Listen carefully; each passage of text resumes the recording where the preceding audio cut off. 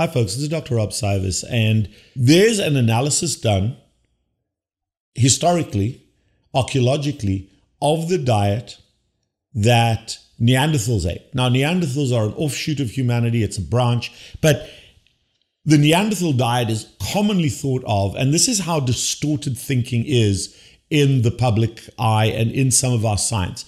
The Neanderthal diet is commonly thought of as being a very, very high animal product, carnivore-based diet, where they ate some vegetables, but they were primarily carnivores.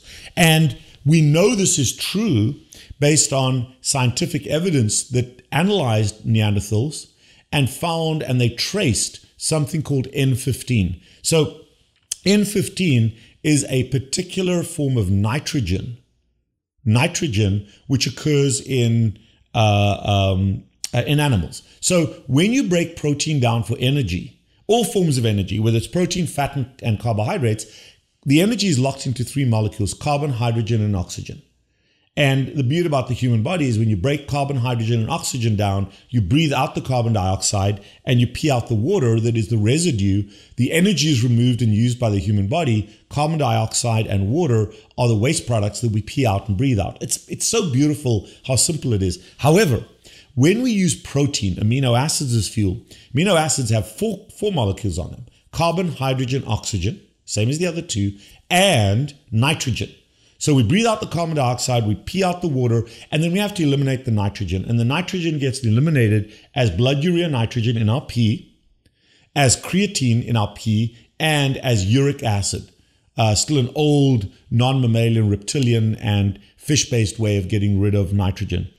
More and more over the last decade, we are doing intense research. Not me myself, but intense research is being done out there in the commercial space as well as the science space in terms of the effect of exogenous ketones, of a spike in ketones on certain diseases. Now, this is not for people on a low-carb, high-fat diet, although it's an accelerant, but this is for ordinary people out there coming in with these problems.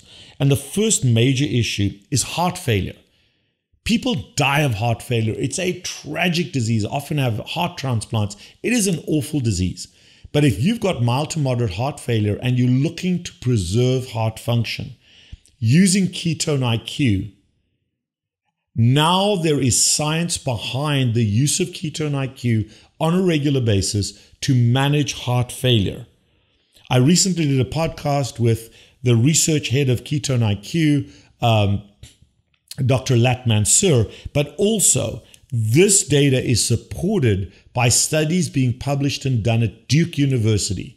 So I'm speaking based on the science behind this, where exogenous ketone IQ is a valuable tool, not a surrogate, but a valuable tool in the management of heart failure. If you have heart failure, talk to your doctor about perhaps prescribing ketone IQ, or go to their site and buy some. We have a 30% discount from this channel if you use my name, but we are using it scientifically and medically. However, in the Neanderthals, they analyzed the nitrogen N15 component, which is that component that is a metabolite of protein consumption. And that is how we know that the majority of the Neanderthal diet was animal-based. But now a new study has shown that a large concentration, and this is how distorted the thinking is. So the people that are doing this study truly do not want to believe that humans are meant to eat animals. Their agenda, their bias is toward plant-based, and they're desperately looking to change our thinking of what Neanderthals ate.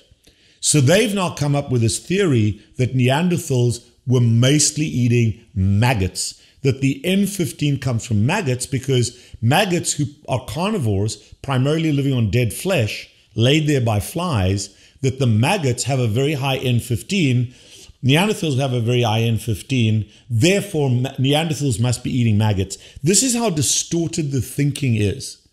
Well, maybe the maggots and the Neanderthals are eating the same thing, which is meat, dead or alive, recently killed or older. And yes, the Neanderthals were scavengers in a large part, but they also killed their own meat.